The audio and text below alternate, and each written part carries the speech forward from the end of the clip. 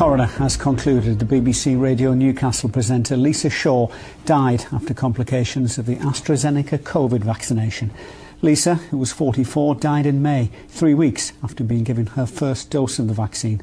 Well, our news correspondent Mark Denton was at the inquest at Newcastle Civic Centre this morning and joins us now. Well, Jeff, the inquest heard that Lisa initially developed severe headaches at home. She was treated first in hospital in Durham and she was then transferred to the Royal Victoria Infirmary in Newcastle, where she sadly died. Now, in her conclusion, the senior Newcastle coroner, Karen Dilks, said it was clearly established that Lisa's death was due to a vaccine-induced thrombotic cytopenia. Now, that is a condition which leads to blood clots and swelling of the brain. The coroner said it was a very rare condition.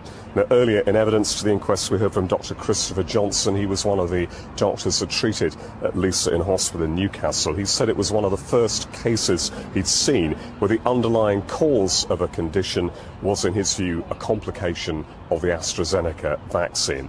Now, a pathologist who examined Lisa, Dr. Taumo Pavakovsky, he told the inquest that he supported strongly the idea that her condition was vaccine-induced. Now, Lisa joined BBC Radio Newcastle in 2016. She's previously worked for a number of commercial radio stations and won awards, including Breakfast Show Presenter of the Year when she worked for the commercial station Century Radio. In a statement, her family said, "This is another difficult day in what has been a devastating time for us. The death of our beloved Lisa has left a terrible void in our family and in our lives."